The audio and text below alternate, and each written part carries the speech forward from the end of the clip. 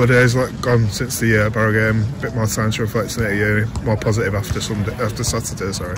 Yeah. Obviously, it was a really tough game against Barrow, especially at first half. I don't think we helped ourselves discipline-wise and stuff like that, so we've addressed that.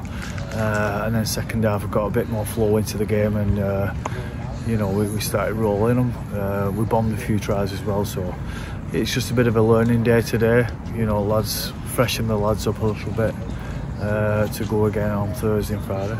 And game, obviously, Derby on Sunday.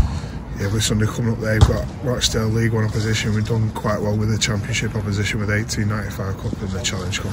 How are you dealing with the complacency there? You don't want to let us get a bit carried away. Yeah, that's the main key for me is that obviously we've done well against the Championship teams and a London side who are in Super League, and it's just about keeping our feet on the ground. We know it's a derby, so anything can happen. There'll be a bit of spice in it, I'd imagine, because there's a few lads gone from obviously Oldham to Rochdale, so we've just got to play our normal game and you know, not get caught up in anything like that. Just picking up off the back of that, the next question going to be how is it going into the game? Quite a lot of the lads gone over to Rochdale from last year's squad. How are you? Yeah, I've watched the last 3 games and they've got better and better each game. They looked a little bit clunky first game I watched them when we was preparing for Lord Cup when it got cancelled, but then after that I've watched Midlands and Halifax and they look a bit more cohesive. Rugyard, it looks good and they've got a good pack, big pack, so you know, we're going to have to be on our mettle for beat them, and it's going to be tough. Always is derbies, and obviously we'll go out there and put our best foot forward. Yeah. In terms of this 17, you're looking to make any changes, or you think you got your squad set down there? Yeah, there's a couple of spots up for grabs. Obviously, with injuries and bits and bats yet, what we've not. You know, they've got a few more days to get through, and then. But yeah, we've not. It's kind of, but just like I said, we're relying on injuries. So. Yeah. Just to finish off as well, back to the Barrow game.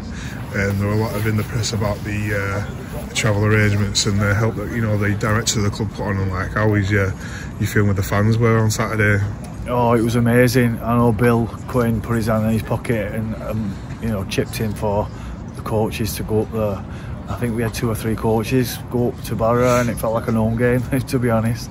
Especially when we was attacking that end, in the second half, we walked around the stand and it was great, to get the try with Adam Wharton and the intercept right at the death was a good feeling.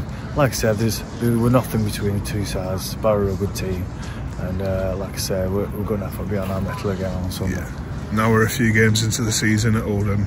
Are you starting to feel a bit more at home in the club now? Are you getting a good vibe out of the place? Oh yeah, I love it. Yeah, since stepped through the door, I've loved it.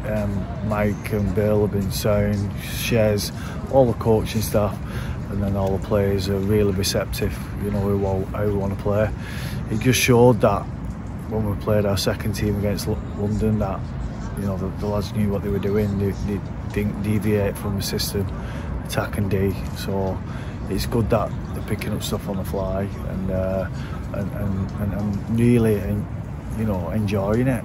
Yeah. Like I said, you want to enjoy turning up to training, and that's what we do.